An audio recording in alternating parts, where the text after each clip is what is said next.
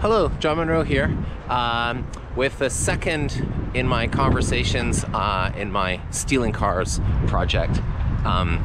This time I had the good fortune to speak with Rituparna Das, who is a PhD student in the Ranbir and Chitra Gupta School of Infrastructure and Design and Management at the Indian Institute of Technology in Karanjpur in India.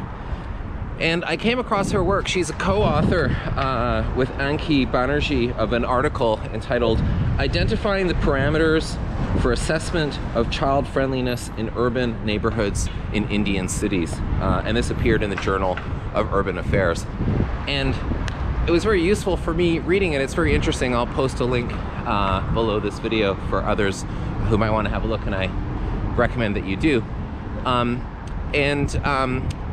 So what Rituparna and her colleagues are working on is the idea of centering age as a category of analysis, thinking about cities, thinking about infrastructure, thinking about urban planning in terms of how this affects children, but also more significantly thinking about it from the perspective of children. And Rituparna and her colleagues ran a pilot project in which they interview and speak with children to get their perspectives on urban space, on green space, on playgrounds, how to get to them, and so on. So I had a really interesting conversation with her about this work, and again, thinking about it in terms of how it might inform my own, because these Stealing Cars conversations that I'm doing are exactly designed for me to try to learn something about this idea of theft of public space in different contexts in terms of what the domination of private automobility does. So hope you enjoy the conversation. I'll say one thing, the volume we had a little bit of problems with the volume in the earlier part of the interview. If you're listening to this, I would say persevere, because that sort of is corrected in time, and don't let that put you off getting learning from the many insights. It's a very rich series of comments that Rituparna Das has to share in this conversation I had with her. So hope you enjoy. Okay, well, hi everyone. My name is John Munro, and I teach US history at the University of Birmingham. I'm speaking today with Rituparna Das about the intersection between car culture and other structures of power as part of the research, part of a new research project I'm working on entitled Stealing Cars. Rituparna is currently pursuing doctoral research in the Chitra Gupta School of Infrastructure Design and Management at the Indian Institute of Technology in Karanjpur. She graduated with a degree in architecture from Odisha, Cuttack, India, and now, post-graduation, she's in city planning with the Department of Architecture and Regional Planning at the Indian Institute of Technology, Karanjpur. Her doctoral work assesses the lives of children at the neighborhood level and looks at improving them, how to improve them, by using an urban design framework. So hello, Rituparna. Thanks for taking the time to speak with me today. Thank you so much. So can you say a little bit about yourself to start us off? How did you become interested in urban transportation and city planning as academic subjects? Okay, to begin with, I'll say from my childhood, I had a good opportunity to stay in different places. Since both my parents had a transferable job, so I was also traveling places along with them. So naturally, when I got into architecture, I started learning more about people and the places. And gradually, I started developing that inclination to know more about the place and how it connects with the people. And when we are talking about people and the place, naturally, people are always moving from one place to the other, be it work, be it recreation. So naturally, I started thinking more and about transportation and how they actually perceive a space. And yes, that's how I got into it. Yeah, very interesting. I mean, it's an interesting topic to think about in a scholarly way, because in some ways it's something that everyone thinks about and has reason to think about in different ways, but to actually take it to, especially PhD research, is a different whole question. And for me, my research has not been about these questions, and it's just starting to be more coming out of something that I'm thinking about anyway. So it's very interesting to hear your sort of trajectory here. So I know very little, next to nothing about transport issues in India, but I'm very interested, and it's great to be talking to you to learn more about them. So as someone who works at an institution in Kharagpur, which is a smaller city, but also, I understand, a regional rail hub. But you also spend time in Kolkata, which is, of course, a world megacity. Can you give us something of an overview? This is a big question, but something of an overview of the main transportation challenges in these two centers? In Kolkata, I'll say if we are talking about the transportation aspect, it has a long history of its own because it started, if we talk about the history of Calcutta, it is almost 200 to 400 years old city. So usually what we say the foundation day of Kolkata, it was around 1600s when the East India Company came. So after that, actually the transportation system had gone a rapid change. Initially, people were dependent on various modes of transport. We had ferries, we had handheld rickshaws, we had trams, we had railways also. But gradually, we see more private sector buses and four-wheelers coming up. So naturally, we see a good amount of change in the transportation pattern, which has evolved. We have both greener modes of transport coming up. We have both electrical modes for that. We have other non-motorized modes. As well as right now, we are seeing a transformation from the petrol and the diesel dependent transportation modes as well. And talking about Kharagpur, I'll say it is almost 100 kilometers from the city of Calcutta. So the major connectivity, I'll say, is by road and railways, yes. And Kharagpur as a city, here one city, and it is relatively very small. But I'll say it has, people here are very much dependent on the private vehicles. And public vehicles, I would say relatively it is less than Kolkata because Kolkata, the networking pattern is really good because we have the last mile connectivities and the other street network is such that it is very easy to reach the places in Calcutta. Whereas in Kharagpur, it is slightly dispersed. And being an institutional hub as well as a railway hub, it has its own charm, and yes. Yeah, I see. Oh, that's interesting to think that it seems like there's an issue of sprawl in the smaller center. Yes. I mean, I'm sure Kolkata has issues of sprawl also. It's just such a large city. Actually, Kolkata, I'll say it developed in a very phase-wise manner. Initially, it was a very concentrated, in a very concentrated form, but gradually it started moving towards the eastern side. We have planned townships which came up in 1980s, the Salt Lake area. And after that, the new town, the Rajarat area also came up. So naturally, we have seen a little bit of sprawl. So just to reduce the congestion within the city boundaries. So yeah, transportation system initially was a problem, slightly difficult in the suburban areas. But I think we are coping up with that part of the transportation issues as well in Calcutta. Right. Wow. So a lot of sort of things in motion, as it were. There's a lot of dynamics happening. So that's very interesting to hear.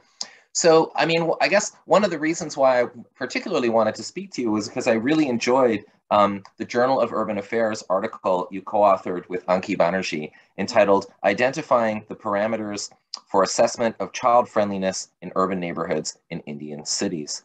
So as home to the largest child population in the world, India is, I mean, simply just by that statistic, the most important country in which to take up the issues that your paper looks at.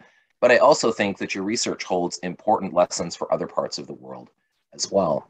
So in this article, you and Professor Banerjee rightly note that, and I'm quoting you here, children can be good benchmarks of what constitutes a livable, healthy city. Yet you also point out that urban planning in India, and again, this doesn't apply to India alone, rarely considers the perspectives of children in determining how cities are organized. So my question for you is, in what ways is age a useful category of analysis when thinking about the organization of public space? Actually, first I would like to begin with when we when we started planning the Indian cities, it was based under the 5-year plans initially. India actually started the 5-year plan concept just to have a proper idea, proper vision to actually develop the cities in a way that the economic part is also not neglected. So it was a very interdependent aspect when the urbanization process and the economic role which played into it. So after that, what happened is the plans which came up, the planning for when I'm talking about the URD-PFI guidelines, those are the guidelines which have been formulated by the government of India when it comes to, these are the standards, I'll say, such as the minimum limitation of area benchmarking. What is the amount of area which is required when we are designing parks at a neighborhood level or at a city level or at a regional level. So when we are talking about these benchmarking, there were actually no such benchmark when we are talking about the children. When the children were often excluded from the planning process, it was always a top-down approach, I'll say, because usually the decision makers and the planners, they were more oriented towards thinking about the working class people. So naturally, the age factor, I would say, the children were often neglected when we were planning for children. And that's why what we will see in the later part, when the city was having an organic settlement, it was more walkable for children. It was more friendly for children. But as the city grew and the city started developing new patterns and forms in the gridiron form, it became more difficult for children to commute from one place to the other. They were becoming more dependent on their parents. So that's what, when I did my study in Kharagpur, it was a pilot survey, what I saw is that children were mainly accompanied by their parents. But when I interviewed the parents had a very different opinion. They often walked or cycled to the schools and the nearby locations. But here, the children were often under the caretakers or under the parents, or they were actually very much dependent on somebody else for the movement from one location to the other. So that's why I think that age definitely played a very important role, I would say, when it comes to planning. Like, they are often neglected, I would say, when it comes to planning. Yeah, and that comes through very strongly in the research. I'll say a couple other things that I really liked about the article. One is, you talk about green space, which is, of course, green space and parks, which is obviously really important for children. And you also, you make the point, the World Health Organization advises that children get more exercise, of course. The children themselves want to get more exercise. They want to get out in the parks and play. And so you talk about green space and parks as facilitating that, but you also take up the other related, hugely important question: how do you get to the park? Is, of course, another kind of question. And obviously, when a city, and I know this here in Birmingham too, as well, that a city can have lovely green spaces, but when it's dangerous to get to them, then especially for children where you wouldn't want them to travel alone, as you note in the research, parents are very concerned about the danger of traffic.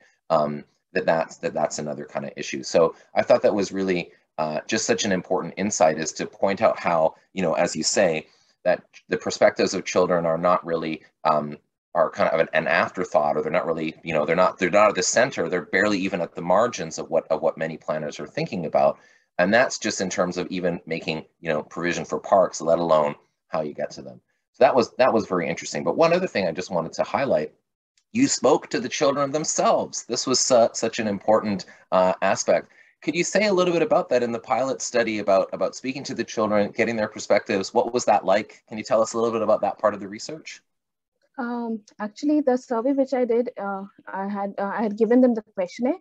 It was thought I wanted to do a participatory planning approach where I asked about the play spaces and the common recreational areas. The feedback which I received was quite interesting. Like by some part of the when few kids, they were more interested in parks and playgrounds. Some children, maybe because of the lack of exposure to parks and playgrounds, or maybe due to the parental restrictions, they enjoyed maybe indoor activities more.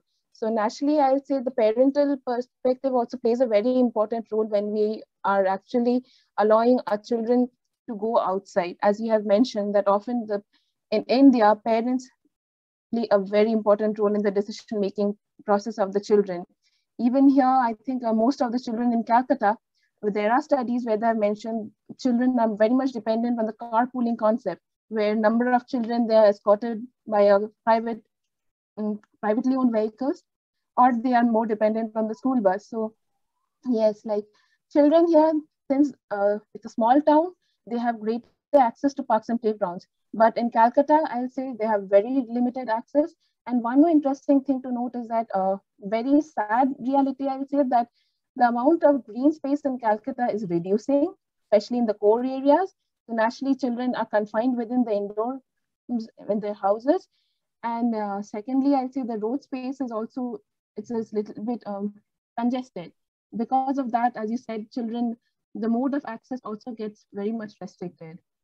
So yes, that is the basic difference what I find, because Kharagpur being very less populated, the scope of going and traveling alone is relatively high, but in Calcutta, we see a little bit more restricted opportunities for children. Like I'm still studying it, so yes, I hope I'll come up with a more detailed review after my final analysis. I caught just about everything you said, but just at the end, your volume was cutting out a little. I just missed the last little part about what you were saying. The volume is gone. I can't hear you. I'm not sure what the issue is. Just a sec. Oh, it's back. It's back. Okay, okay. So what I was telling is children in Calcutta or Kolkata, the central areas, basically the CBD area of Kolkata, where it is mostly urbanized, people, the children especially, they don't have access. And in fact, very interesting thing to note is that the schools in Calcutta also, they don't have playgrounds. Like if as in the report by the government, it has been seen that the study which they have done, that only 33% of the schools in Calcutta, they have green spaces. So naturally, I feel the children are missing out their lives, like within their, by staying indoors.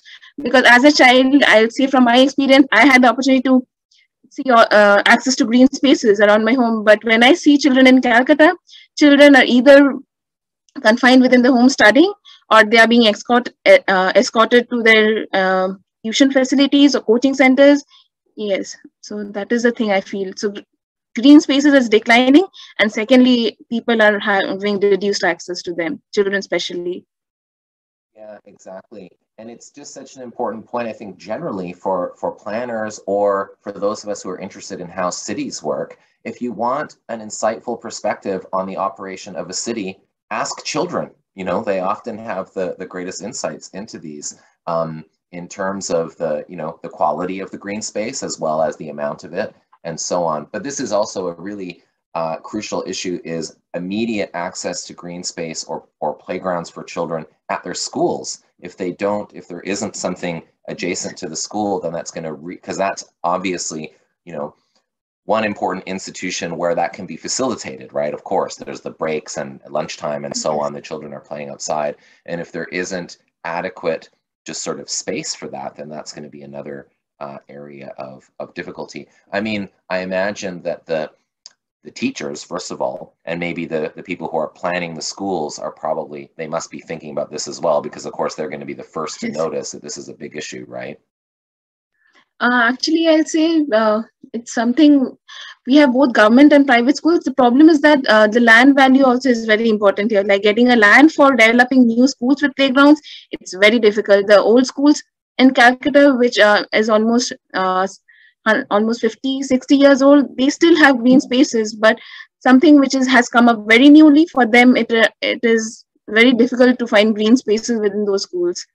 Yeah. So even after school hours, I'd say parents are very much reluctant to send their children, because the type of education we have in India also plays a very important role. It's slightly competitive here, I'll say.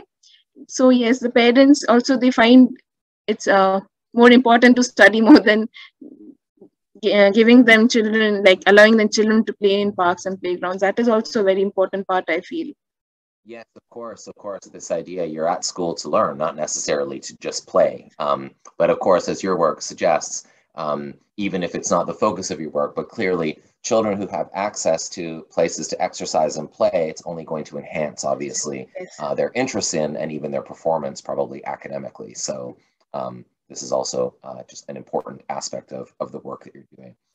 So let me ask you another question. In reading your article, I was reminded that the UN Convention on the Rights of the Child was signed in 1989. And for me, this date always stands out as a historian of the Cold War. So I was thinking about the timing of the Convention on the Rights of the Child and the fact that it was signed less than 2 weeks after the opening of the Berlin Wall. So it arrives at this really important kind of moment in global history, which of course signals the collapse of communism as an alternative, and the victory of capitalism as the now global form of how economies and dominant ideologies are kind of organized. So of course, with capitalism comes more of a focus on individualism. And so I was curious if you thought that this individualism of capitalism as an ideology and a way of organizing a society, does this have an impact on how urban space is organized in India? In India, yes, it definitely played a very important role because after our independence in 1947, India was still coming out of the aftermath, I'll say. And very interestingly, in 1971, there was a war. And here, West Bengal actually got divided into Bangladesh and West Bengal. So that too, West Bengal was dealing with the migrant crisis as well. So suddenly there was a rapid influx of population here. So I think more than it was a very important and difficult phase, I'll say, when the city, especially Kolkata, was dealing with a very huge number of populations. And actually, it was a very difficult phase, I'll say, because the city was trying to orient itself with the growing population suddenly.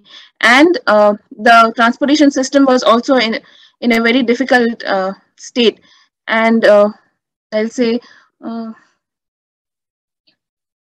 that is, I think after that in 1991, what happened? We had this liberalization problem. We had this liberalization, privatization, and globalization phenomenon. It was then when suddenly we saw the private sector economy gaining more importance, and it was in 1991 that there were these reforms which actually helped in improving the economy, but at the same time, it impacted the urban spaces as well. Since the real estate market became very much important, the importance was slightly neglected on the planning process. Like there were, as I said, there were generic planning regulations which came up, but it definitely did not include the people. Definitely in the sense like the general concerns of the people were often neglected. Then, as I said, the amount of green spaces, it was mandated, but usually it was often overlooked. The building by the master plans which came up, that too also it underwent slight modification depending upon the requirement of the land.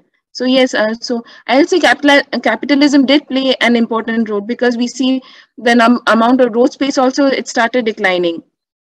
As the city grew in Calcutta, I'll say, usually in cities like Bombay and Mumbai and Delhi, the road space is something around 20%, 15 to 20%. But in Calcutta, if you see, the road space was 6%, which has recently come down to 4%, which is really less. So people here in Calcutta and Kolkata, they are now striving to actually they're striving to improve the road conflict which we are facing. So yes, there has been sudden increase of cars which we are having here in our city, because between 2013 and 20, the number of two-wheeler motorized vehicles has increased as well. It has increased by almost 9 times, and the four-wheeler personal vehicles, that too has increased almost 8 times, which is quite high. So yes, capitalism, I'll say, it did play a very important role. People people here are gradually realizing that, I feel. So people here have now started promoting for walkability and using bicycle modes. And sad part, I'll say, is, and there are streets in Kolkata where bicycling is not actually a legal thing to do. So there are restrictions on bicyclists as well. They are not allowed, supposed to use flyovers. So I'll say that is slightly a very sad part. Yes, like not allowing a person to cycle on the roads, like they have to take a very different route. So yes, that is very crucial. Yeah, wow. So many things in what you just said. I mean, the layering of this more recent, sort of global dominance of capitalism, but as you point out, layered over, of course, the colonial and post-colonial history. And I think it's also interesting in the Indian example, I think globally about India's sort of place in the global Cold War as a non-aligned country that had relations with the Soviet Union and with the United States, of course. But as you remind us, of course, India is such a vast and diverse country itself. The regional particularities are hugely important. And of course, the independence of Bangladesh and that brutal war in 1971 is of course going to have a very immediate and huge impact on the specific situation in that part of the country. So So that's interesting. And then also the yeah, exactly, the way that the private sector is more dominant Yes. than was the case before, and it connects right back to what you were talking earlier about land value and the, you know, if land is seen more purely as a commodity, Yes. then therefore things like the value of the land as rated on the market is usually going to win out against concerns of something like exercise for children, or emotional well-being and so on of children is likely going to come secondary. But another thing you said, and I want to ask you a little bit more about this. This is I'm very curious about this. So why is the amount of, can you say a little bit more about why you think the amount of road space in Calcutta is less than in Mumbai and other Indian cities? Why is that? 6%, that's like considerably less. What's going on Yes. there? I think the core city center, uh, it was since it had a very organic sort of settlement pattern. The streets were relatively narrow. Like if we see the culture in Calcutta and the planning system in Calcutta, we see North Calcutta. It is very dense. The type of residential settlement we have there is like around 100 years old, or like that. But the settlement pattern was more organized in the southern part of Calcutta. So maybe that way I'll say the main city area, the 6% road space was conserved. But although in the southern part of Calcutta, the road space was provided, but due to this encroachment practices, this thing started to be and maybe it was neglected in the long run, due to which the road space, it is there is a huge difference. But right now I'll say the newly developed places, the peripheral areas, the new townships which are coming up around Calcutta, such as Salt Lake, which is right in the northeast part of Calcutta, and Newtown area. Those are pretty well planned because they have a very different right of way. They have a very organized sort of transportation pattern. So yeah, the original Calcutta, the old Calcutta, I'd say the road space is a huge problem, because that time people, the perception of having cars was also less. The main mode of transport being cycling and walking, people, they were not very much dependent. For them, the dependency on the cars was not that much. But gradually, when due to this urbanization pattern and this densification pattern, this migration, everything, the settlement pattern became a little bit of disoriented. I'll say not disoriented. I'll say it wasn't much organized the way we expect it to be. So that way, the planning became slightly more oriented towards the land, and the road space was neglected in the long run. So Yeah. that is completely what I think. Yes. Yeah, that makes sense. And it also says something about the intersection maybe between, we're talking about age here as a category, but also where age and class intersect, because of course, who can afford a car is a question of means and of class position. So it's also, I feel like, your work brings so much in terms of bringing, I think to say class matters when we're thinking about urban space, Yes. most people Definitely. already would kind of have a sense of that, right? A car can cost quite a bit of money and cost quite a bit of money to maintain and so on and so forth. So only certain people can afford that. But I don't think anybody would be shocked to think about that. Whereas I think thinking about that and thinking about age at the same time is another kind of just, I don't know, for me, a much more novel and interesting way to think about this. Okay, let me move on to another. There's so much to talk about. This is all so interesting. But as you know, one of the reasons I wanted to speak to you is because I'm conducting this sort of series of conversations with experts on cars and cities to gather some information for this paper that I'm working on entitled Stealing Cars. And in my own paper, as I mentioned to you, I hope to consider the idea that cars themselves steal as a kind of mode of transportation that privatizes public space. And so in that, I want to consider how privatization is a racial and gendered and also colonial phenomenon. So I wanted to ask you two kind of questions related to this. So first, again, we've already mentioned, sort of colonialism here and there in our conversation, but let's bring it to the center a little bit more. And in conversations about colonialism, of course, in United Kingdom, there's a very live and multifaceted conversation about colonialism. Its critics, its defenders, etc. But the transport is very central to this because people often talk about trains. Those who are apologists for imperialism, they want to deflect from all of the exploitation and all of the oppressions that went with colonialism by saying something to the effect of, well, didn't we bring trains to places like India, as though that's sort of a useful balance sheet way of thinking about it, which I certainly do not think that it is. But it's interesting just to think about this in terms of transport. But less about trains here and more thinking about, again, automobility and individualism. I'm wondering if there's anything to this idea that automobility and the individualist ideology that sustains it is a kind of transportation legacy from the long period of colonialism that continues to structure post-colonial reality in a place like India. Is there a way that we can see automobility as, particularly the way that it's connected to the individualist kind of ideologies of capitalism and also colonialism, is there a way of connecting automobility to the longer history of colonialism? Actually, what I'd say, the class system which was there in Kolkata, it was either the middle class, upper class, and it has since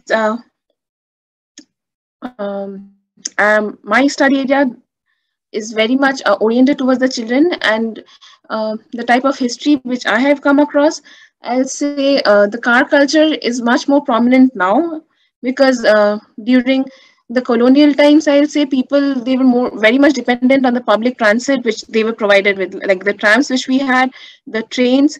But gradually the car culture came around 1980s, I'll say, after our independence, because that time the sudden influx of population and the public transit which we were given, that wasn't being sufficient to meet the needs of the sudden requirement of the people.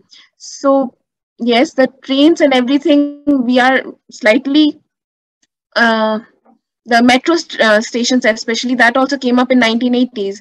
So the car culture, I would say, it only came in Calcutta around 1980s and after 1990s, when there was there were reforms in there were economic reforms, because India being an agrarian economy, this sector was not given much importance. It was as I said, we were dealing with the independence period, post-independence period. So naturally, there was a lot of migration, and the settlement was a more important factor for them, like a good life, I'll say, because owning a car wasn't a priority for most of the people. For them, having a roof under the head was a very big important part of their lives. So car culture was there during, I'll say, the colonial times. Yes, there, as I said, there were like the town itself, Calcutta, in the maps, if we see the older maps, we often know there were black towns and there were white towns. That's how they segregated Calcutta. So obviously the white towns for the settlements, the white settlers which we had, and the black town were basically the working class people who actually took care of all the necessities and all the facilities which were the amenities, the infrastructures. So yes, so there was a time where there were plagues. There was this, I'll say, there was a problem of actually health. Just there.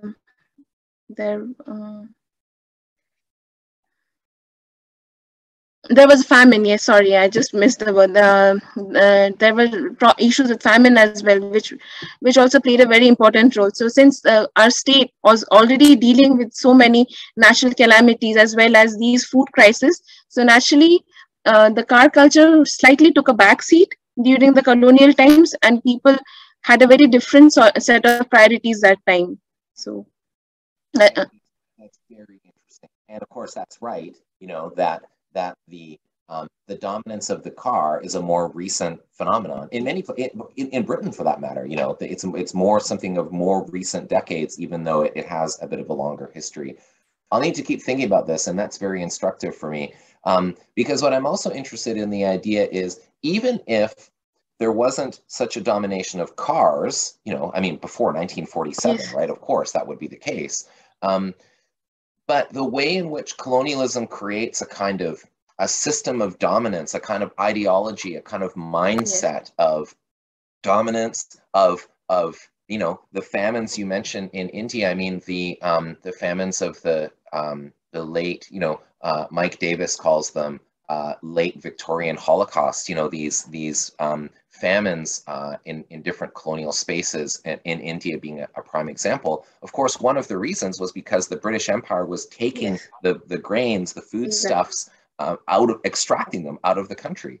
So even though that story has really nothing to do with cars are barely on the scene at that far back. But what it might do is sort of establish a kind of extractivist mentality and a kind of mode of domination that says the person who has the power can take what they want. Yes.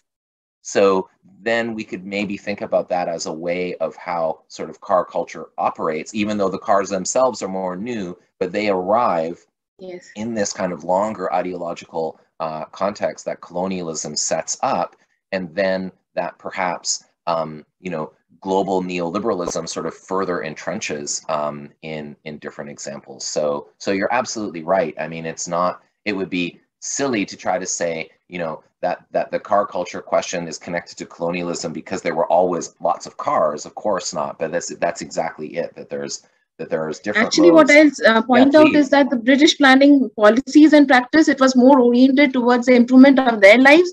But when we're talking about the citizens who were the original residents of Calcutta and the surrounding places, it was, I'll say it was primarily for their control and surveillance. Like the Black Town, I said, like Patrick Geddes, he came to India, he spoke about his conservative surgery, where he spoke about rehabilitating the Black Town people, because the health of the people were very, very poor, I'll say, and the condition of the place was also very shabby because it was not maintained that well. So yes, there were attempts to actually improve the place, but I'll say the policies and the reforms, they were not actually that supportive as we could have had expected. So yes, after that phase, there were many reforms to improve that place. We still have that old legacy which is still there, but which we may not forget. But we can always learn from that what was the initial state and how far we have come across from that phase. Yeah, very interesting. I saw recently Amitav Ghosh has the novelist has a great piece in The Guardian on this kind of, he's not talking about car culture, but the ways that these longer histories of kind of colonial forms of domination that we're talking about, he's talking about it more in terms of the climate crisis, which of course cars are very related to as well. But again, thinking about this kind of mindset and the long histories that bring us to the place that we're in. Okay, another question about this sort of stealing cars idea. Now, and I'm relying on your expertise throughout this conversation, but again, to bring it back to age, which you've thought about so deeply, is theft actually a useful way to think about childhood deprivation as caused by car culture? I'm wondering, because again, I'm starting to think about this for a paper I'm working on, and I'm kind of thinking, oh, theft as a way of thinking about this. Does it work, thinking about theft and age, theft of childhood? I'm not sure. What do you think? Yes, there is definitely a theft of childhood, I'll say. At least what I perceive is in children in Calcutta, when I have done the surveys, I've interviewed with people, I spoke with people, what I've seen, there is always some sort of lamentation which they do. Like I've seen so many people, elderly people, they often say we had a very good upbringing, the type of neighborhoods we had, the people we had, and the type of access we had to public places and the green spaces was quite high. There are people who still, they don't want to come out of that organic settlements, and they want to just move into some sort of gated community because they like that old city charm and they don't want to get into that newly organized sort of settlement. And children too, I think somehow in the long run, due to the lack of exposure to green spaces and lack of I'd say not just green spaces, the public spaces as well, just because they are constantly monitored and supervised, children are missing out. Here children are becoming more dependent on I'll say the video games, the more electronic medias and everything. And it is very, very visible right now. And right now, due to COVID crisis, I know that I interviewed the parents as well then, and they said even they are like very much upset about the current situation where children, they don't have access to green spaces. They are so much into this electronic media, and they are missing out a huge part of their childhood.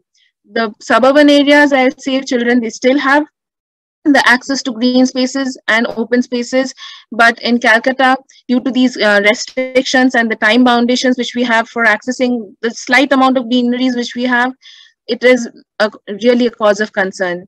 And playing on the streets is also not something which we get to see in Calcutta so much. Maybe in few neighborhoods which we see, or in gated communities where they have amenities such as parks and playgrounds where the children can go and avail. But other than that, seeing children playing on the streets is slightly not something which we get to see nowadays. Yeah, wow. I mean, again, it was a theft in a way. Sorry? So it is a theft in a way, like we are robbing them of their childhood. Yeah, exactly. And your remarks about gated communities too, once again, brings it back to, it might be useful to think about the kind of theft of childhood in the way that adults and making decisions for and about adults are dominating the entire discussion about how cities operate.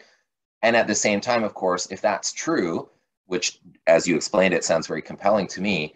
But if that's true, we also need to keep in mind, I guess, that some children's childhoods are more stolen than others, to put it kind of inelegantly, because of the way that class obviously matters to this, and I'm sure gender as well maybe matters to this conversation. But you also raise another very interesting point around the video games and this kind of sort of activities in front of screens that involve no exercise, right?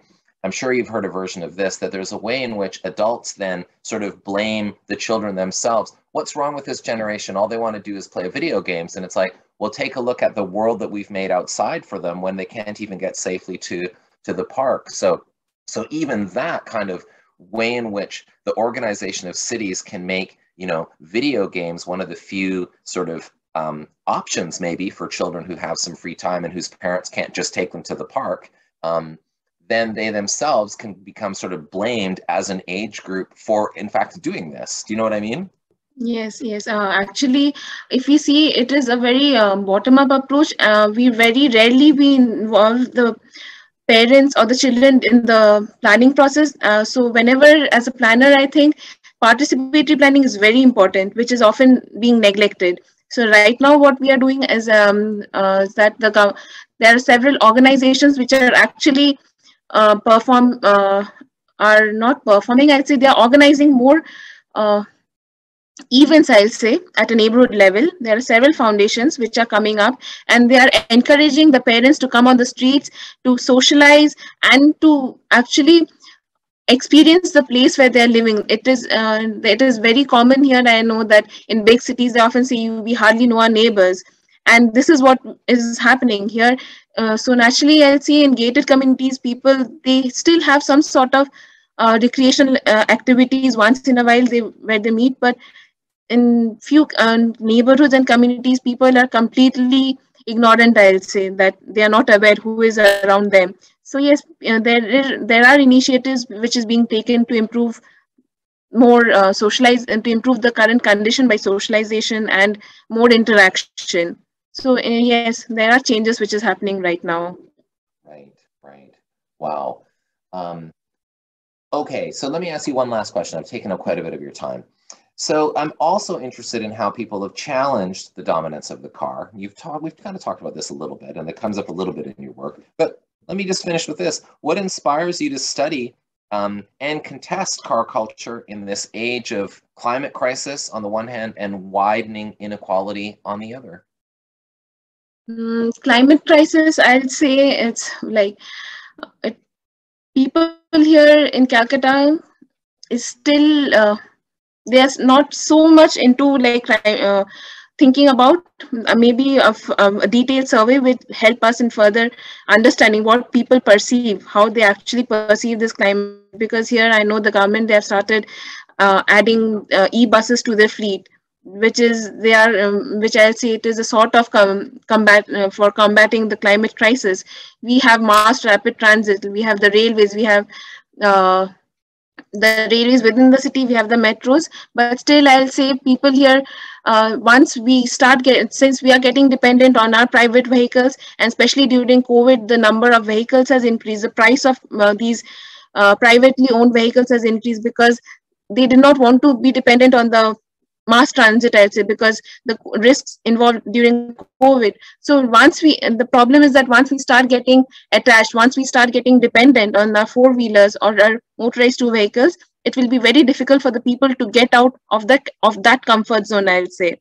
And secondly, the age factor, uh, I'll say the younger generation people, their aspirations also play a very important role here. I mean, obviously, the when we have less amount of public transit available, since here I know the type of transit we have in Kolkata, although it is higher, still I'll say due to this COVID and this I'll say the imbalance which has once been created, and one as I said that if a particular age group starts getting dependent, it will be very difficult to take them out. We have metros which are in different phases, which is coming up, but yes, age will definitely play a very important role in the long run. The consciousness, I'll say the dependency, the change in mindset, it will take certain bit of time. Right, right. And hopefully those younger people will, there'll be some hope in that. I mean, it's kind of a mixed message, right? And that's totally appropriate to the moment, that hopefully there will be, greater push from younger people as particularly the climate crisis just becomes more and more sort of obvious and impossible to avoid. But also your point is a really sobering and important one around, as car culture becomes more entrenched, becomes more and more difficult to dislodge, right?